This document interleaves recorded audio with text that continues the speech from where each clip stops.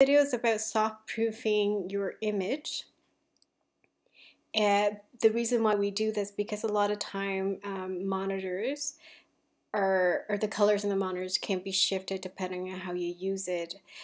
For example, if you play a lot of video games and you go and print something immediately after, that color might not be accurate and your prints will be quite off. So this is to avoid that situation. So for me at home, I have a dedicated computer that prints because that computer, the monitor's been calibrated. I calibrated even to the ink. So I know that whatever I see in the monitor is probably 99% accurate, and it will come out almost exactly like the monitor. Okay, so in most cases where your monitor's not calibrated, you might need to make some changes, and this is how you would do it. Okay, so first go to View, turn off Proof Colors. So if you notice, it's a little duller, and then once I turn Proof Color on, it's a little more contrast, just very slight. So that tells me that this image, it's okay, it's not too bad. So next thing you want to do is go to Custom, and then go to Device to Simulate. And if you don't have the paper selection here, you can just select Adobe RGB, but that's not very precise. So ideally, look at your paper and the printer that you want to print. So for example, if my printer is P600, then I will go to Epson, find the printer P600, and then it will say some driver or paper driver that you can download and upload into Photoshop. So for this, if my paper was metallic photo glossy and I'm printing to Epson P600, then I would select this one. So just say this is. And you know the color shifted a little bit. Okay, so make sure it's relative, and then black point is selected. So display option on your screen, you want to simulate the black. See that it suddenly turned dull.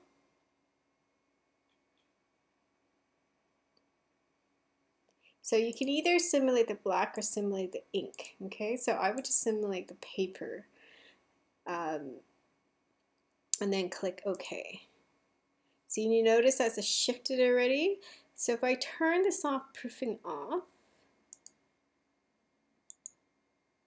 the white is so much brighter. So that's telling me that potentially if I print, I'm gonna have this very dull wash and the background is it's a bit blue.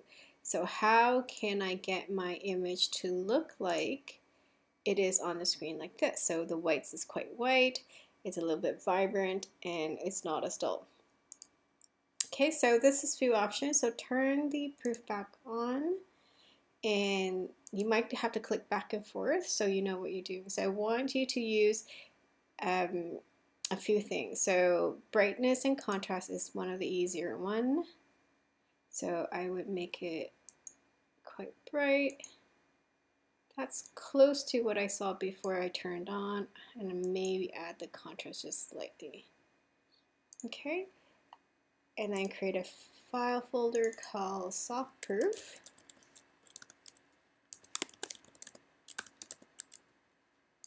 And then click on this layer and drag that into that. So I know that this printer, this printer and this paper would produce kind of like a slight blue tone. Okay, so I'm gonna see and turn this off, and I'm gonna turn this off to see. Okay, it's quite white, kind of a bit warm. Turn back proof on and turn back this on. So I'm almost there. It's not as warm. So what I'm going to do is I'm going to add a photo filter and a warm photo filter. Okay, so I think that's pretty close to what I see. Okay, maybe a little bit too much. So I'm going to turn that off again, and I'm going to turn it off. Okay, so it's a little warm down here, but a bit blue up here. So turn back proof on. So the blue is lost here, so maybe that's too intense. So I'm going to go click make sure I click the layer photo filter, and then bring the opacity down to slightly. So the blue starts showing up like what I wanted, and the warm in the bottom. Okay, so it's kind of around there.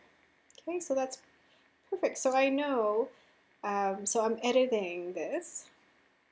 The soft proof just gives you an idea. If you print this paper, this will what it look like. So you would probably have that example because you should have already printed one without editing and make all the marks, and then from there you would add. So if your pictures was a little dull, you would add brightness and contrast to your image,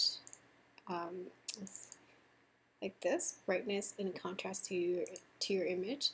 If your picture is a bit too warm, then you add a blue filter. If your picture is too cool, then you add a warm filter, etc. Okay, so this is a soft proofing. Some images are more complicated than that, so you would need to add a lot of other layers. In that case, if you need to add too much, then I would say you need to calibrate your monitor. Okay, so here's a little bit, just a short video on soft proofing.